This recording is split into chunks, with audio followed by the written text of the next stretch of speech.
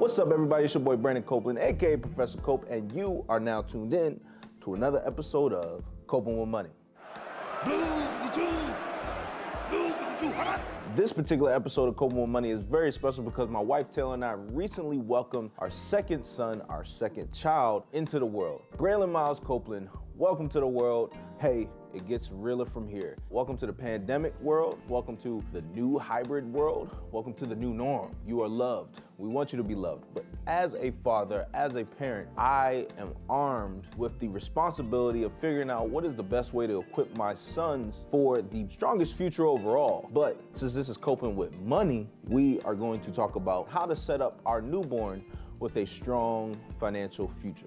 It's important to think like a baby when it comes to building a financial future and crawl before you walk. When holding your newborn, it's easy to think about all the beautiful things that you have planned for them, the things that you want to see for their lives. And it's also easy to lose track of the fact that you have yet to fill out a birth certificate or receive a social security number for your child yet. So let's make sure we're filling out and submitting the proper information to receive a birth certificate and social security number, because you can't set up a bank account, a custodial account, any type of account, a 529 savings account, unless you have that information. So let's crawl before we walk. Submit the paperwork properly.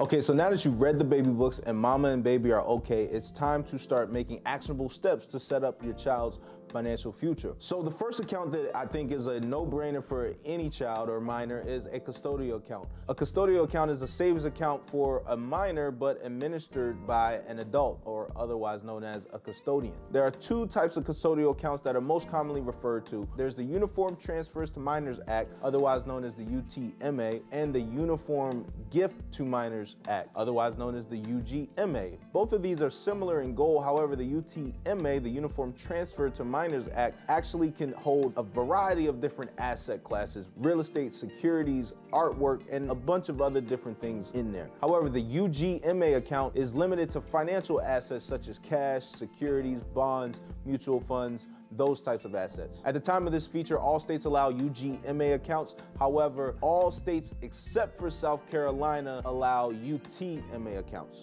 Something to keep in mind. Once you receive that paperwork that we were referring to earlier, that birth certificate and that social security number, then you'll be able to take that to the bank of your choice and set up your child a custodial account. As I've always said, the biggest lie ever told was put your money in the bank, put your money in the bank, put your money in the bank. As important as it is to have some money stored away, we need to view our savings account as a stepping stone rather than the final location for our money. Now it's time to consider putting that money into an investment account. By getting a jump start on their portfolio, your child can reap the benefits of compound interest and learn to make their money work for them. Especially in those younger years when they're not at the grocery store actually physically tugging on your jacket to purchase the candy bar in the checkout lane. Typically, most people are looking at either a traditional brokerage account that can allow their child's money to grow through investments and compounding interest working for them over time, and or a 529 college education savings account. When it comes to 529 education savings plans, Kiplinger.com is a great resource as usual. Make sure to check out our panel discussion as well as an article that I've linked here in the description. There's a lot of information in there that can help you understand whether or not this is right for you, but overall, a 529 education savings plan means you are putting money into this vehicle, allowing it to grow tax-free, where it can only be used for the education of the beneficiary. So you put $5,000 in today, allow it to grow for 18 years tax-free, or you might decide, hey, let's put this towards some books or some tuition in high school. You have some flexibility with how you withdraw from the account as long as the money is indeed used to further your child's education. Well, what happens if the beneficiary that was for this account is the next LeBron James and they skip high school, go straight to the NBA, or they get a great scholarship and we don't need all of the money that we've built over time within this 529 account to put towards this single beneficiary? Well, there are ways for you to use that for a different child or minor within your household. However, you can't take it out and now buy yourself a nice car. There will be penalties for that. Some states actually have tax benefits for you contributing to a child or minor's 529 account. Use the tools and the rules to your advantage.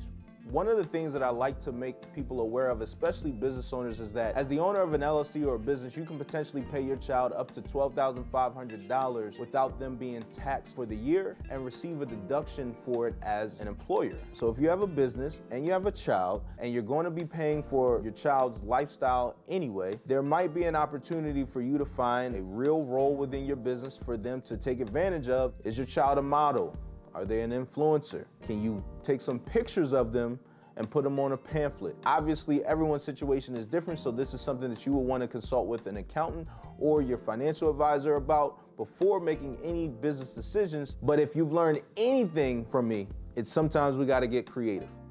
Lastly, and I know it's not a finance tip, but make sure mama is okay. Help her on the recovery process. Women, I have to go ahead and give you a huge shout out. If it was up to me, if it was up to us, I promise you the population would end. It would probably ended a long time ago. But because you all are so strong and so amazing, we continue to live on. I don't know how you do it. So let's make sure we pour into the ladies in our lives and make sure that we ensure that their recovery process goes as smooth as humanly possible.